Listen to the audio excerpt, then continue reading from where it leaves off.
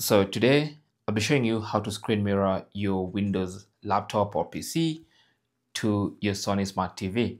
Now I have a Windows laptop here and I'll be using this for this example. Now the first thing you need to do is make sure both the TV and the computer are connected to the same Wi-Fi network. And then once you do that, you can press Windows and K on your keyboard. So Windows and K. Now, once you do that, this little menu will pop up and it's going to start looking for devices it can cast its screen to. Now, in case that doesn't work for you, which it won't work for most people, what you want to do is go to your computer and launch Google Chrome. Okay. Now, on the Google Chrome browser, just go to the three dots in the top right corner, click on those, and then you want to scroll down to the cast, save, and share option.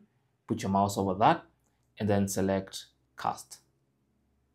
Now once you select cast, the cast option will appear and it's going to look for devices to cast to.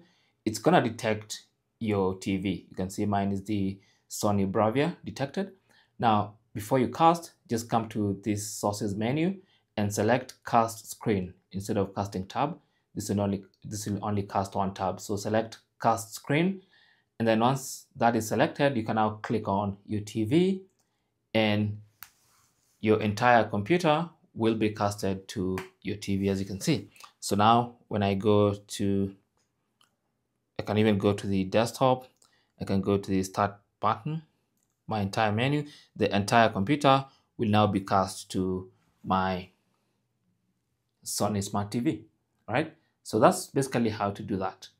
Thanks for watching. Don't forget to like and subscribe. And if you have any comments or questions, you can talk to us down in the comment section. Good luck.